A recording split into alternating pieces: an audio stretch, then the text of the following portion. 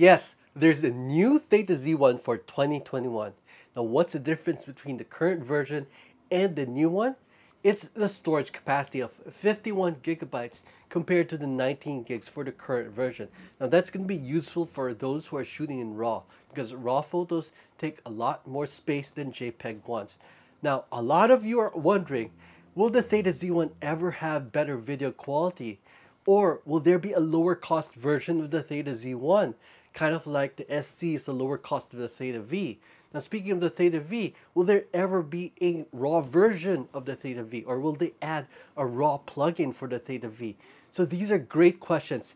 And I had the opportunity to ask them straight from the source because I got to talk to the general manager of Ricoh's Theta division, Mr. Shinobu Fujiki. So here's my interview with Mr. Fujiki. Now, before we begin, I wanted to first of all say thank you so much to Ricoh for creating the Theta. Thanks to the Theta, it created a whole new industry, the 360 industry. The entire industry owes a debt of gratitude to you guys. Thank you for making time. I'm very excited to talk about Theta with the big 360 ambassador like you. Now, I wanted to ask you guys about the Theta SC2. You know, when I first saw it, I read about the special features like the face priority, the night exposure, and the independent lens by lens exposure. And I wasn't sure how useful they would be. But you know, after I've actually tried it, I found them to be more useful than I expected. And so sometimes I wonder, I have a difficult time choosing which mode to use. And I was wondering if it would be possible to let the user have access to all three of them using the mode button without using the app. What do you think about that? Yeah, we are glad that you like all three modes. This function is only available for SC2 and it is really useful for all users, both beginners and advanced.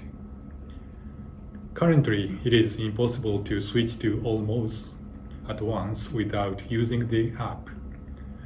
We appreciate your feedback and will be making an effort to meet those expectations in the future models. Now, I'd like to ask you about one of the most common questions that people ask about the Theta series of cameras. So, is it possible to have a Theta with a removable storage, like a removable micro SD card, and a removable battery as well? Is that possible? Yes, we have received similar requests as well.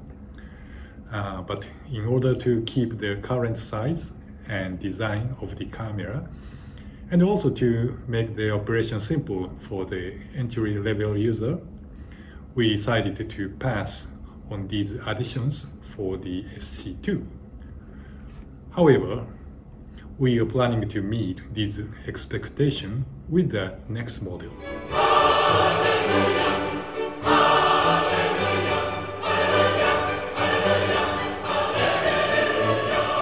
I'd like to ask you about the Theta V.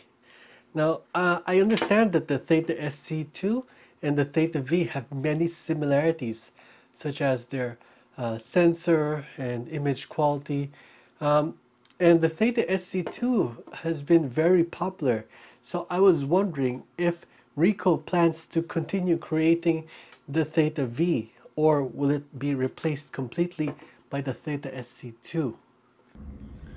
The sales of the Theta V camera increased dramatically, and the product has reached its end of life much earlier than we expected. Sales will end with the current stock we have. However, we believe that Theta SC2 would be a terrific replacement for most applications and delivers excellent results. Compared to Theta V, the SC2 has not only the same high quality resolution, but also the improved HDR function, which makes the images more natural. Furthermore, SC2 is much more affordable than V. So we highly recommend the SC2 as a replacement for the V. If we want to use plug-in, we recommend Z1 instead. We believe the plug-in is very important for Theta, so we are planning to make it easier to use. That is all we can tell you for now. Look forward. Now, speaking of Theta V, would it be possible to add a RAW mode to Theta V? I would love that. It is technically possible for us to add RAW mode on Theta V, but we already finished production with this camera and it will not support RAW mode. Based on our market analysis, we think there is not much need for RAW mode on the small sensor like the one Theta V has. Now, I'd like to ask you about the Theta Z1. I love the huge sensor. The image quality is really amazing. Now, one thing that I know a lot of people have wished for, myself included, is for the Theta Z1 to have a higher resolution video mode, such as 5.7K or even higher. Would that be possible? I think it would be very popular, and I think people would be willing to pay even more for the Theta Z1 if it had a higher resolution video. I mean, that would be really amazing. Thank you for your request. We are proud that many users are satisfied with the large sensor of the Z1. We will be making an effort to meet these video expectations in the future models. Now, speaking of the Theta Z1, would it be possible to have the Theta Stitcher for the Z1 used without Lightroom? I know there's a way to use it indirectly if you modify some files, but I think it would be great if users could simply launch the Theta Stitcher even if they don't have Lightroom. Would that be possible? Yes, we believe that most of the raw processing is done in the Lightroom. So we offer our Stitcher as a Lightroom plugin format. If there are many requests for the standalone Stitcher applications going forward, we will consider how we support. So did you guys hear that? This is really important because, you know, I love Adobe Lightroom. I've been using it for over 10 years. It's one of my favorite pieces of software. But a few years ago, Adobe removed the option to buy it for a one-time purchase. And now the only way to get it is through a monthly subscription. And not everyone can afford that.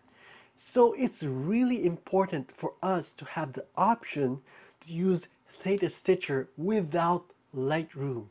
And Ricoh is willing to do that if enough people are interested. So whether they do that is entirely up to you. So please let Ricoh know that we do want a standalone Theta Stitcher. Leave a comment with hashtag Stitcher and I'm going to collect all those comments and show them to Ricoh to let them know that we do want a standalone Theta Stitcher. Now the Theta Z1 is so popular that it's actually very hard to find, and sometimes people sell the used ones even for a higher price than brand new. Would it be possible for Ricoh to produce more Theta Z1 to meet the demand? Yeah, we are aware of the rapidly increasing demand and are happy to see it. But there have been complications in the supply chain due to COVID-19. Combine this with the high demand and the Z1 is hard to come by now, but we are trying to increase production on it now and hope to have more available soon. Now, a lot of people would love to have the Theta Z1, but it's too expensive for them. does Ricoh plan to create another version of the Z1 that would be more affordable in the same way that the SC2 is somewhat like a more affordable version of the Theta V? I think if they made a more affordable version of the Z1, it would be very, very popular. Theta Z1 is a compact body equipped with 1.0-inch CMOS image sensors, and is a model that is thoroughly focused on compactness and high image quality. It is very difficult to reduce the cost of this model because the lens barrel module, which bends 3 times with two 1.0-inch sensors and 6 prisms, account for most of the total materials cost. Speaking of Theta Stitcher, would it be possible for the Theta Stitcher to be used with the Theta V? We developed the Stitcher plugin for stitching raw file, which Z1 produced, so there is no reason to support Theta V. Now, I really like the Theta, but one issue that I find is that sometimes it is hard to connect with the phone app. So on my phone, I'm connected to the Theta's Wi-Fi, but the Theta app cannot find the Theta, even though third-party apps such as Google Maps or Google Street View can connect to the Theta. Is there a way to make it easier for users to connect the Theta to the app more reliably? We are sorry to hear this is happening with your camera. We have received some reports of similar problems, but it is extremely difficult to reproduce the phenomenon on our side because the wireless connections often depend on the environment and even with the same devices. However, we know that it is very important point in terms of user experiences, so we will continue to improve it. The 360 community would like to know, how does Ricoh view the Theta series of cameras? Does it see the Theta series of cameras as an important part of the Ricoh Pentax family? Does it plan to grow it even more in the future? Yes, we do make it grow more. Theta has been recognized as a rare and important product that has succeeded in both the consumers and the business markets for Ricoh, because almost all of our business focus has been on office equipment and business services. The Theta Z1 has especially been successful for high-end creative users as a camera, which can create works in 360 degrees. And it's also succeeded in business fields such as real estate, used car sales, and construction. We believe that the demand for Theta will keep increasing, and we will develop to meet the demand. I'd like to ask about the camera industry and how Ricoh looks at it. Now, it seems that in the past few years, the market for interchangeable lens cameras has been much slower than, let's say, a decade ago. So I'd like to ask, does Ricoh look at the Theta Z1 and the Theta series of cameras as an area of growth? Yes, we surely believe that both the consumer use of 360-degree images and the services which use 360-degree images are expanding, which means the 360-degree market will grow for sure. The 360-degree camera business must be a growth area for Ricoh. As you know, due to the COVID-19, the market of virtual tour has been growing drastically. What do you think about it? Do you think it will still continue growing going forward? Ah, yes, that's an interesting question, isn't it?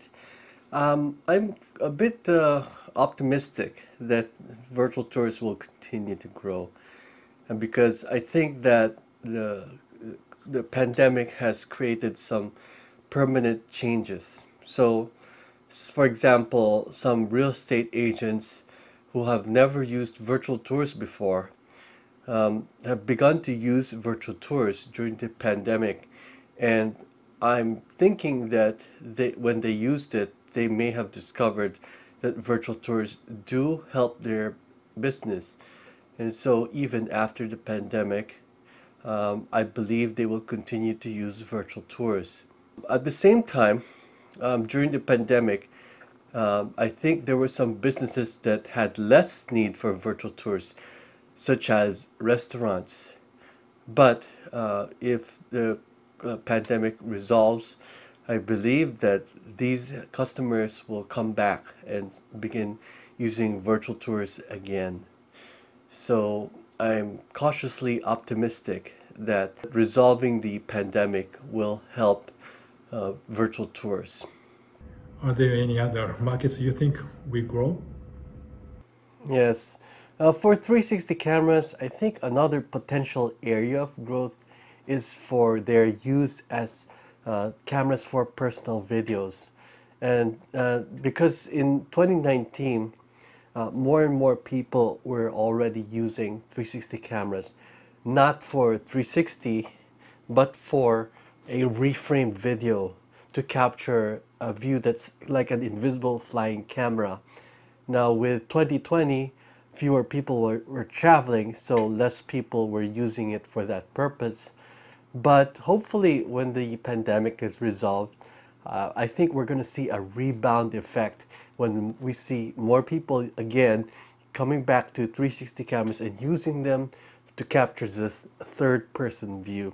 And I think that trend is something that will continue in the long Now, term. how about you? Do you think 360 cameras will continue to grow? Let me know in the comments. Once again, thank you very much for taking the time to meet with me. I really appreciate it. And on behalf of the 360 community, we say thank you very much. Thank you for giving us this opportunity. We are always happy to hear users' feedback, and we'll keep trying to meet your requests as much as possible. Thank you again, and さよなら。また会いましょう。どうもありがとうございました。Alright, see you in 360.